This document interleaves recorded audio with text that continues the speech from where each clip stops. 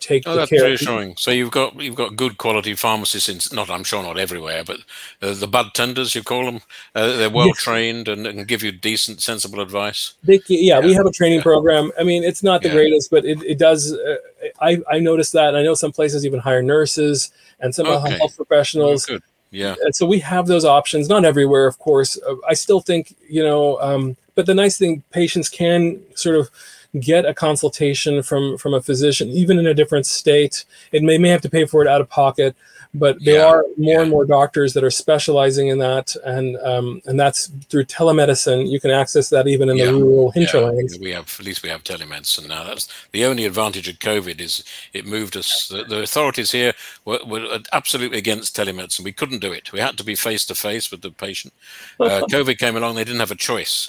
So now all the clinics are now telemedicine, and we've shown actually you can do this. So it's let's be positive about something with COVID. That was a big difference.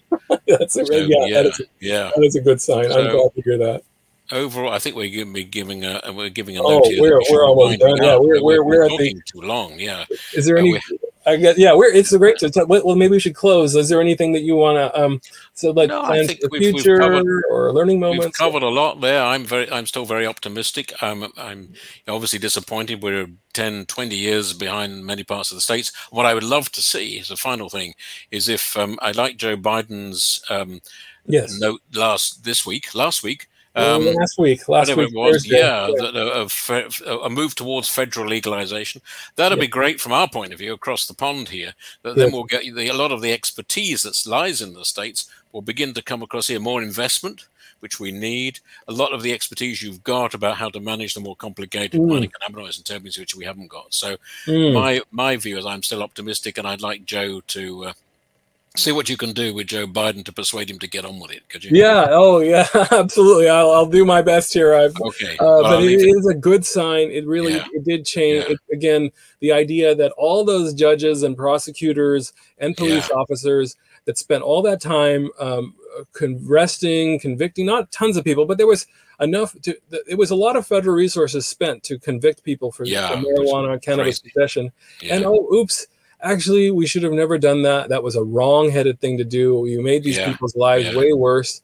That was a mistake, and of course, that's going to. If you're going to do that at if that's a mistake in the past, it's going to be a mistake now. It's going to be a mistake going forward. So it's sort of the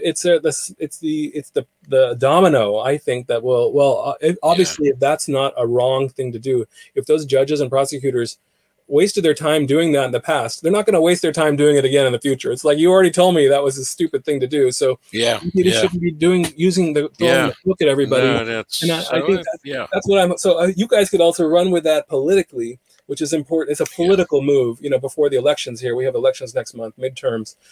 So I think, and of course the rescheduling or descheduling, hopefully will. I hope so. Yeah, we had a last point. We had a thing with our Home Secretary decided that they wanted to discuss moving cannabis back into Class A. Oh no! And that I had to. Wow! I don't think they're going to say that now. It was just appealing to the right wing.